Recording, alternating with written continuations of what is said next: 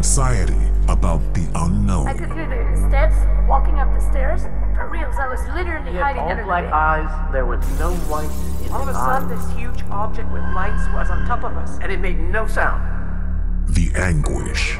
She's probably just worried about the life that she just left, about maybe the house. The It fear. wasn't like the house itself cracking, but the floorboards next to us cracking. Yes, this happened.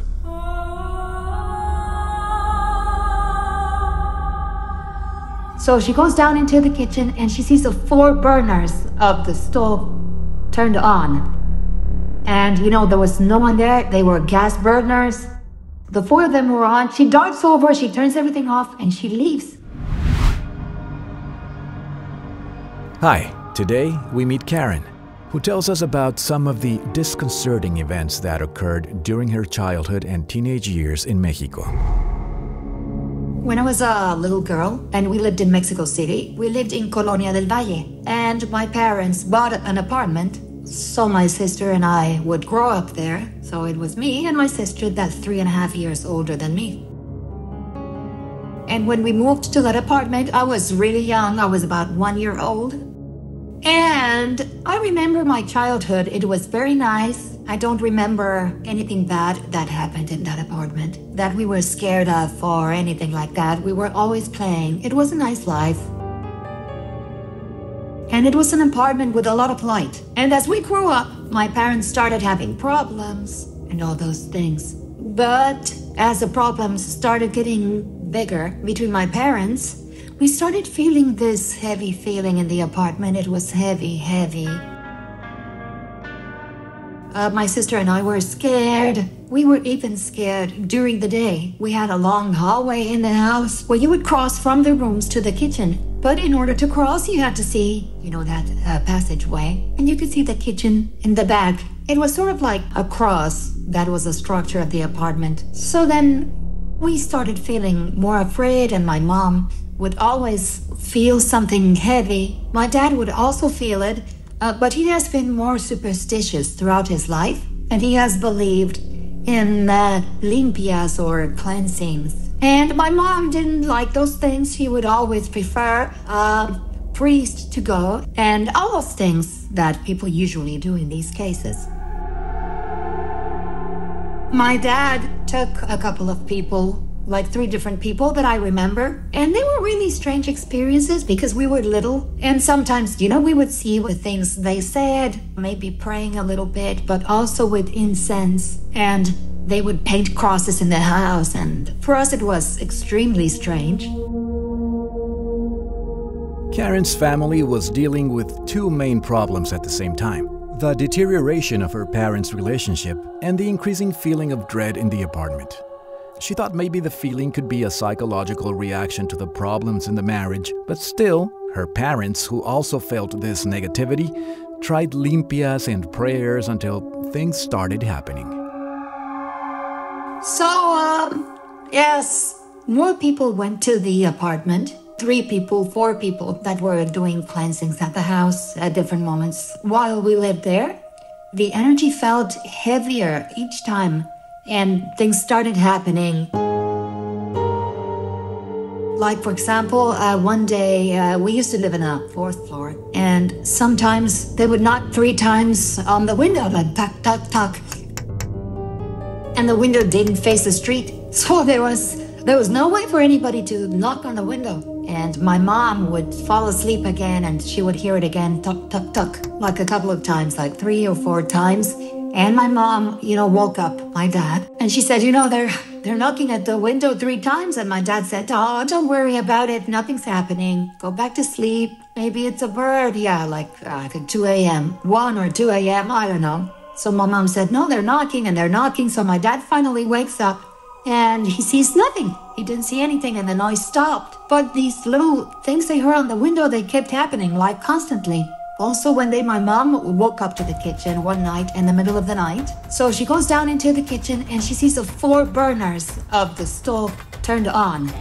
And, there was no one there. They were gas burners. The 4 of them were on. She darts over, she turns everything off, and she leaves. And she was so scared. It was a really strong event. Karen and her family have been feeling harassed for quite some time now. Feelings, sounds, and physical manifestations that are getting bolder by the day. Other things happened. We would go to the movies. My sister and I were older. We were teenagers. We would go to the movies. We would come back into the house and someone would turn on the radio full blast as soon as we went into the apartment. There hadn't been a blackout or anything. You know, we always tried to find an explanation.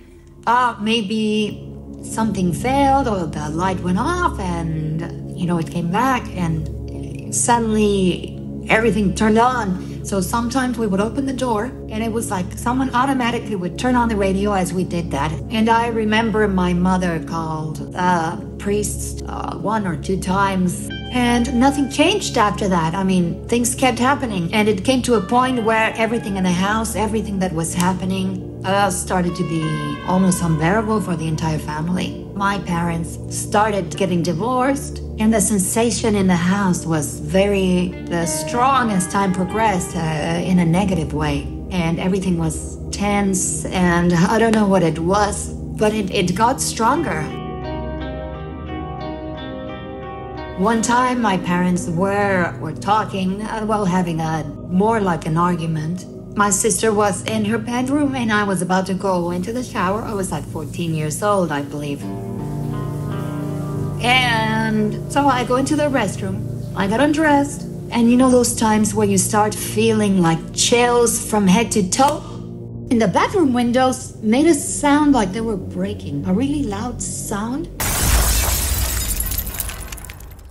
So I feel this chill, and this had never happened to me. I used to be afraid because we saw things and we heard things. Or we would see something pass really quickly and we didn't know what it was. But, nobody had ever spoken to me. So at that moment when the windows make that sound and I feel this chill in my whole body, like right next to my ear, someone says, "Mama, no hay canso a ver bien." And it was the voice of an old lady. You know, a lady may be about 60, 70. I don't know, it was a lady. Right there and then, I was just paralyzed and shocked. I don't remember anything else. My mom went into the bathroom and she covered me with a towel. The shower was on. And she says I started screaming like a crazy person and I wouldn't shut up. It was a horrible sensation. She goes into the restroom. She covers me. And next thing I remember, I was sitting on the toilet. And I don't remember what else happened. Yes, this happened.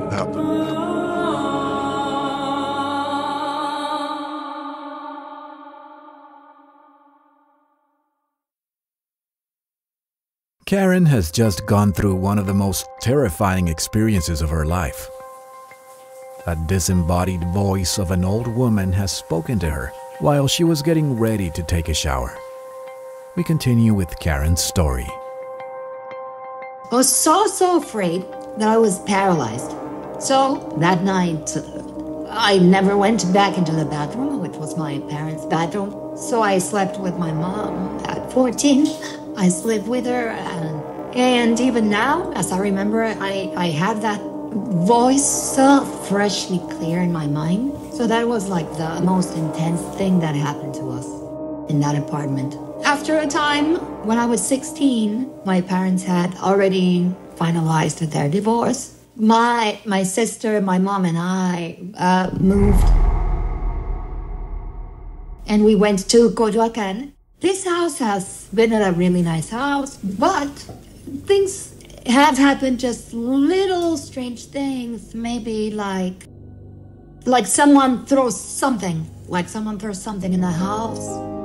Even with my little dogs, it's laughable. You know, we would hide their ball somewhere on top of some furniture so she wouldn't reach it, because if we were playing with her, she would scratch us.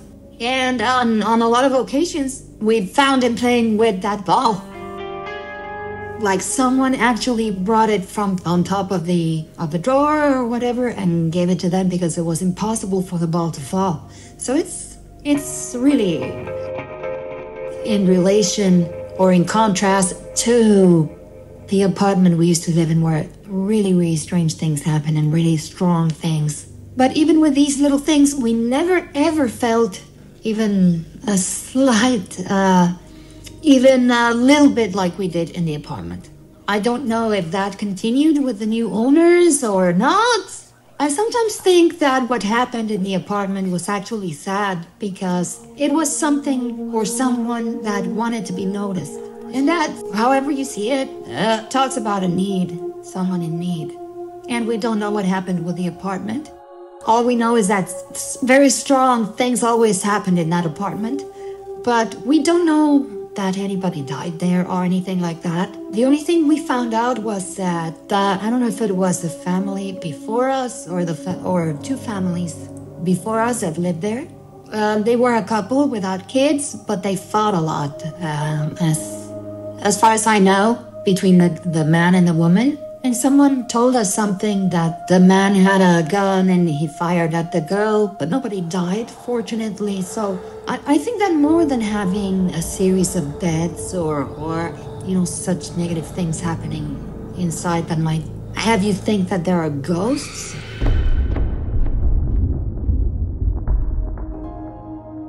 I think it was more an energy, a bad energy that started accumulating in the apartment.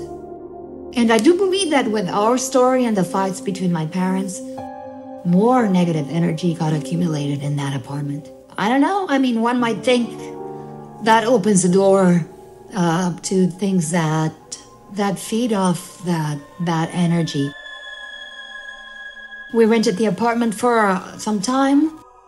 And I think a Japanese gentleman lives there. And my mom, I believe, one day went to see if everything was okay. And she said that the house felt with a total different vibe, that there was no tension, everything was light.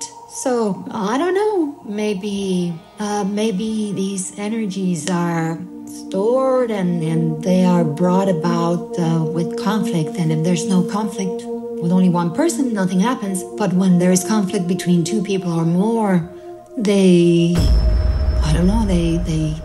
come out again or something like that. I really don't know. So like I said, I see it as a sad thing, as someone trying to gain attention for some reason. And I think what we need to do is try to find out what they need, try to help them find their way.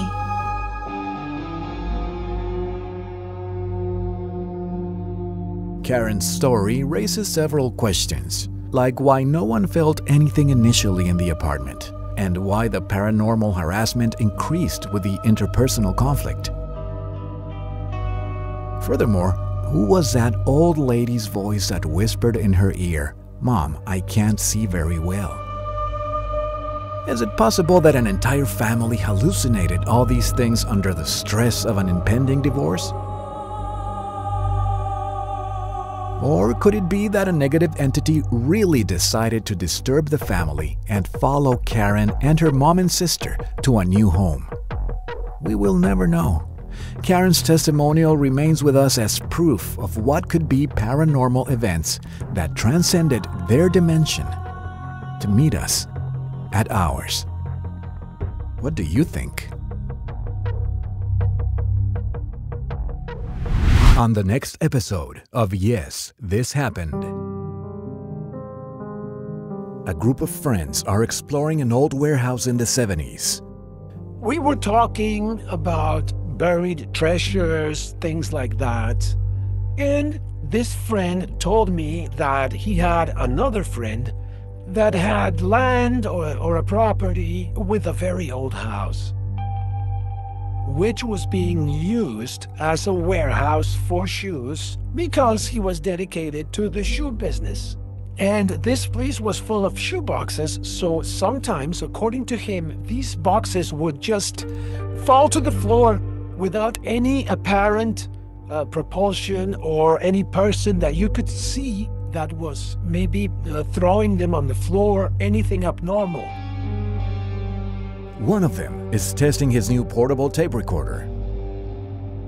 And I remember that I had a portable tape recorder that I had just bought back then. It was probably the early 70s, mid 70s.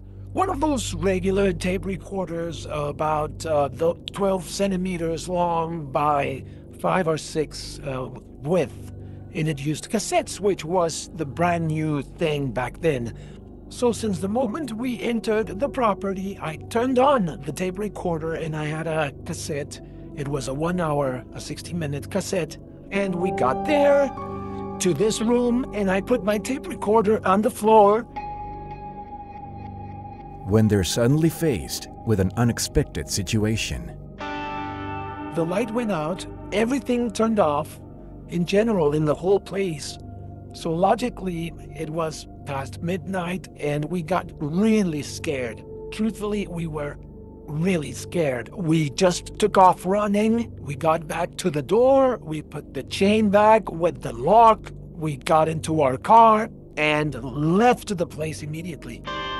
The tape recorder is left behind. Right there, I remembered, oh my gosh, I forgot my tape recorder. Let's go back, guys. And everybody said, you're crazy, let's come back tomorrow. And I said, no, I have to take it with me. So finally, the bravest of my friends said, I'll go with you, I'll go back, and we'll get the tape recorder. And what they hear in that recording will change their life forever. This tape recorder, which was already on the floor, you could hear everything was silent. And then suddenly, something got close to the tape recorder, like an animal. I heard like big sounds getting close to the tape recorder. On the next episode of Yes, This Happened.